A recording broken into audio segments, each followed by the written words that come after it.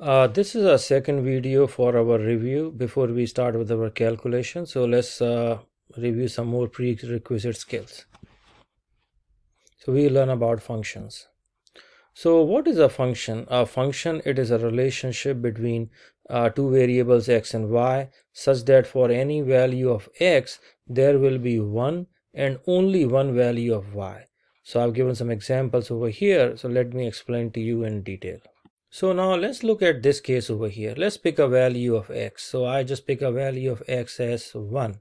So what will be my value of y? Yes, it will be what? It will be 1 plus 23, and y will be what? Y will be 24.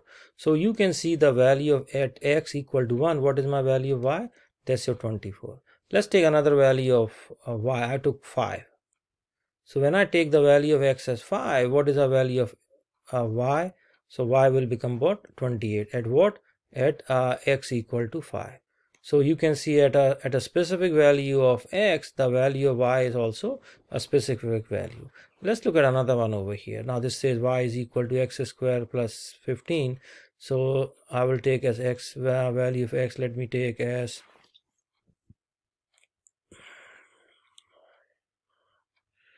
I'm just thinking what value of x I should take. Okay, let's take 4 over here, or let's just take 2 over here. When the value of x is 2, what will happen over here? This will become 2 square. So what is 2 square? 4 plus 5, 15 is what? 19. So my value of y is 19. If I change my value of x as 4, what will happen over here is instead of this 2, I will have what? 4 square. Let's scratch it off. It will be 4 square, that will be 16. So 16 plus 15, y is my 31. So you can see at the specific value of x, we have one and only one value of y over here. So these are some examples of functions. Now there is second method to find out whether the given equation, given function, given graph or given equation is a function. Now in this case we have been given as a graph. They have not given us equation, it's a graph. It says for the function definition to should be true, we use a test which is called vertical line test. So in a vertical line test, what happens is you will draw a vertical line, and if the vertical line crosses through the graph only at exactly one point, then we say a graph is a function. So let me show you how to do that. So what I'm doing is I'm drawing a vertical line. I just started drawing a random point over here. So how many times the line, my red color line crosses this? At exactly one point. So it is what a function. Just draw anywhere. I just pick it somewhere in the middle. If my lines are not straight because I'm just writing on a writing pad, is not straight. So it is what? It is a function. Let's check over here. Now this looks like this is a quadratic function. So I just pick this point over here and I'm drawing a vertical line. So you just press exactly one, anywhere you can draw. 1 point, 1 point, anywhere you can draw, it is exactly 1 point. So this is what these are. What this is an example of function. Now the third way to represent our function, it is in the tabular form. Sometimes functions, it can be also be represented as a set of ordered pair or a relation. We use this when we do not know the equation. So this is an example over here. We have values of x and we have values of y. Now as you can see that at the value of x, what is the value of y? There's a corresponding value that's called 6 over here. And you can see all of these are unique values for each and every value of x. Okay, so we all say there is only one y value for each x value. Let's go to the next slide. Now these are some examples of equations which are not functions, and let me explain to you how they are not functions. Okay, so in this case what I have to take is I have to just take a value of x. So in this case what I will do is I'm taking the value of x as what? I'm taking the value of x as 16. So when I take the value of x as 16, my equation looks like this. Y square is equal to 16 minus 3. Okay, now I'm just trying to take something else instead of 16. Let me take the number as 19. Okay, so I will scratch it off and I will take this as 19. So when I take this as 19, this will be my what? 19. So it is my 19 minus 3. So what will be my answer over here? It will be y square is equal to 16. And after this, what we do is we take the radical on both the sides. Now do keep in mind, when you take the radical on this side, it will be with a plus and minus sign, because either it can be a negative or positive value. So my answer over here is y is equal to plus minus 4, or I got my what? I got two values of 4, negative 4 and positive 4 over here. Now this is not possible, because in a function, there should be exactly one value of y should be paired with exactly one value of x. So in this case, we got two values of y. That's not working for us. So this means what? This is not a function. Let's take another one over here. So in this case, what I took is I took a value of x as 3. So it will be what? 3 cube. So it will be y square is equal to 3 cube minus 2. So y square is equal to, this is my 27 minus 2. Use your calculator whenever you're doing any numerical calculations and all. Use calculator. 3 to the power 3 means 3 times 3 times 3, that will give you 27. So y is square is equal to 25. After this, what you do is we take the radical on both the sides, and this will be plus and minus. So y is equal to plus minus 5.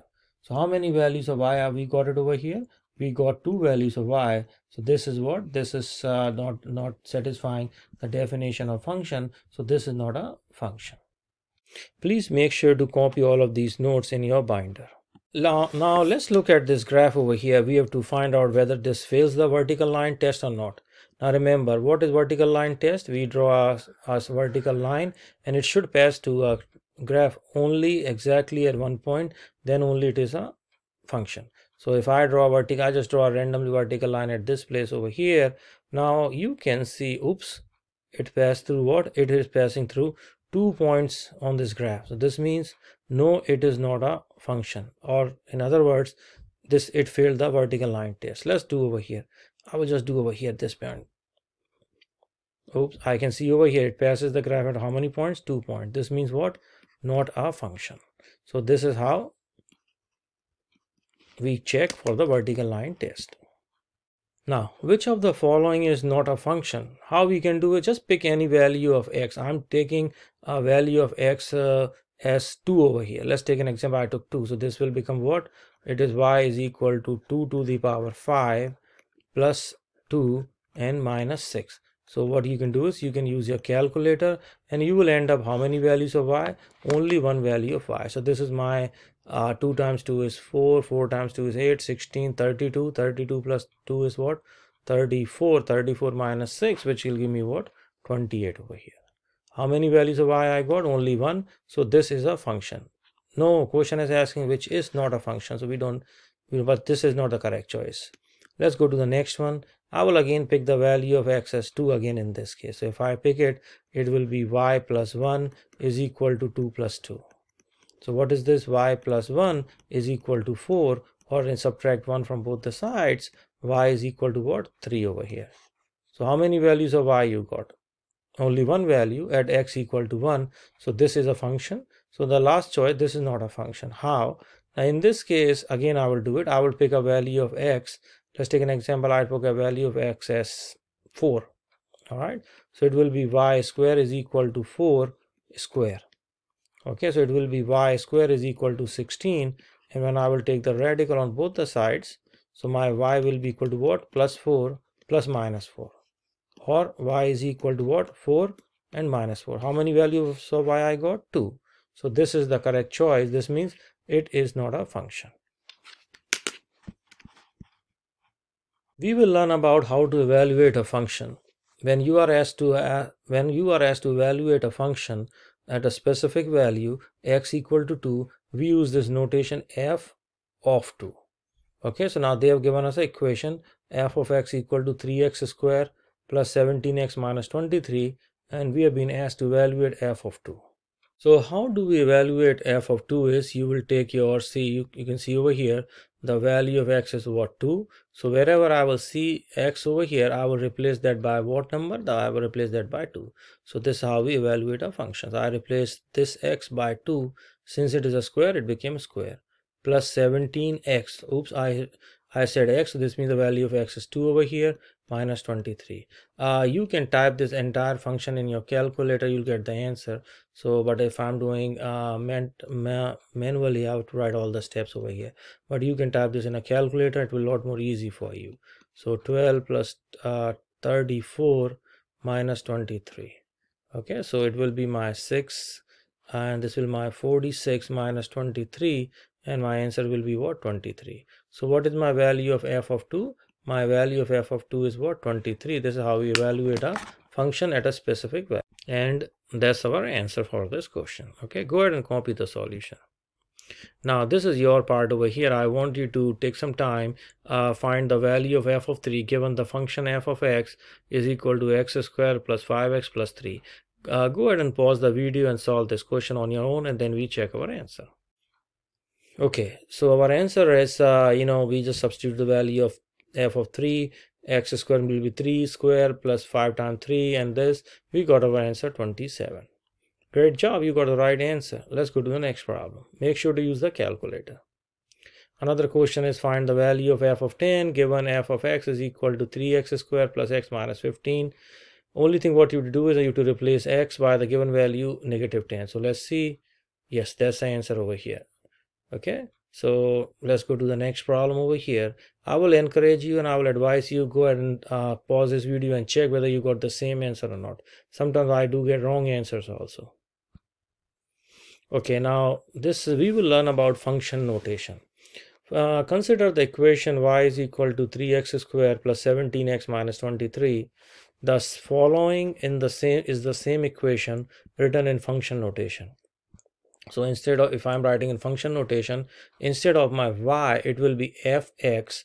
Now we will call this as f of x is equal to 3x squared plus 17x minus 23. So sometimes if you see a question is asking, write the given equation in a function notation, only thing you have to write f. Since all the values are in x, it will be f of x is equal to 3x squared plus 17x minus 23. Okay, so now do keep in mind, it is not the variable f multiplied by x, it is an alternative way of representing y, and it is read as f of x, as I mentioned earlier. Now it says find the value of fx plus 2 given f of x is equal to x squared plus 5x minus. Now in this case what is happening is they have not given us any constant, they gave us f of x plus 2, but our procedure is still same. Wherever you are seeing x, that will be represented by this whole quantity x plus 2 over here. Now so what I will write it over here, f of x. Okay, let's first of all write the equation. This is a function which has been given over here. They want us to find, okay, this is what, this is my minus sign, so this is my minus sign over here. Now this, I have to find the value of fx plus 2, so this will be my fx plus 2. Now what you can see is the value of x has been changed to what, x plus 2. So I will come back to the right side. This is my x. Do keep in mind it is no longer x. The value of x has been changed to what, x plus 2. So it will be x plus 2, but since it was having a square, I will put a square over here, plus 5. Now it is x. Now do keep in mind there is no more x. What is the value of x? X plus 2. So it will be what, x plus 2 minus 8.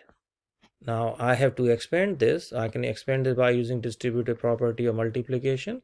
I'm doing this over here, this part for you. X plus 2 whole square means I can write it like this. You all know how to do this. You take your x, you multiply with both the quantities over here. So it is my x square plus 2x. As you can see, this is a distributive property. I have to multiply this 2 also over here. So this will be 2x plus 2 times 2 is 4, and it is your x square plus 4x plus 4. So instead of this x plus 2, I will write it over here, x square plus 4x plus 4. Now I do not call this a scratch work, I usually call it as useful work. Okay, so always make it a habit. Instead of doing all the steps over here, do it on the side and bring it back to your original work. So this will be my 10 minus 8. Why? I did what? Distributive property of multiplication. So let's simplify this. So do I see any x square? No.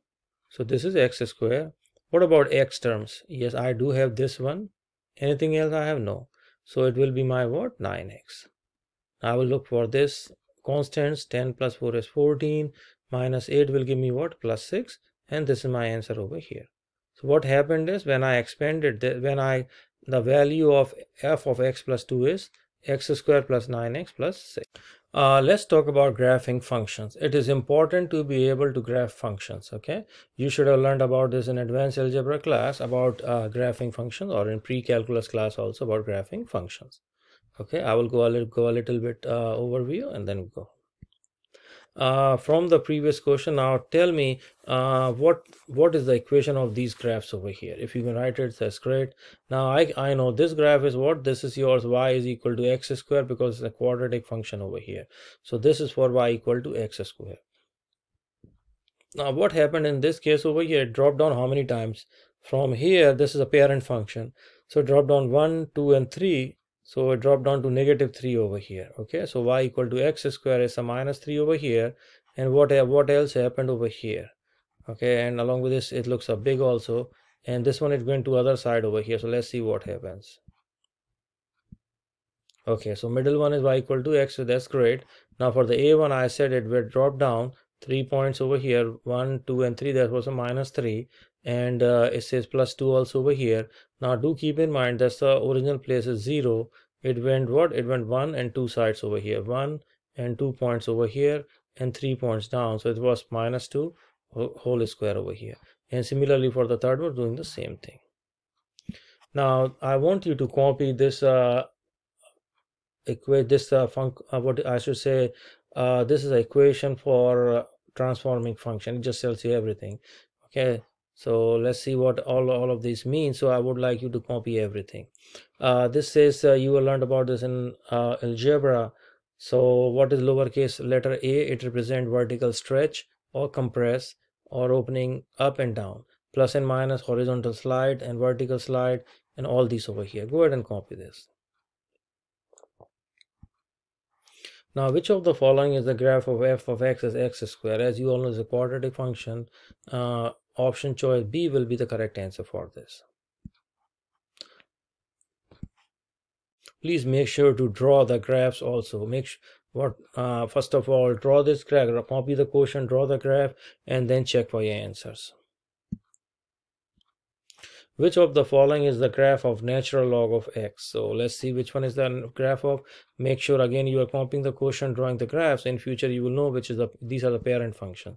Option choice C, this is the one for the natural log of x. And if you're having a graphing calculator, you can plot this also over there. It says f of x equal to x cubed. That's a cubic polynomial, and option choice A is the correct answer for this. Go ahead and copy the question also, draw the diagram. Option choice A. And now it says f of x is equal to 1 over x. So then was option choice D is the correct answer for this. D for dynamic. Now the question says which of the following is the graph of f of x equal to sine x? So what happens over here is this is the graph. Option choice C is the correct answer for this. Please make sure you need to draw the graph properly. Now do keep in mind it crosses from origin over here, so this is very important. Okay, where it's going. All right, so that's important. Go ahead and copy the graph. So let's see which is the correct answer. Yes, option choice C is the correct answer.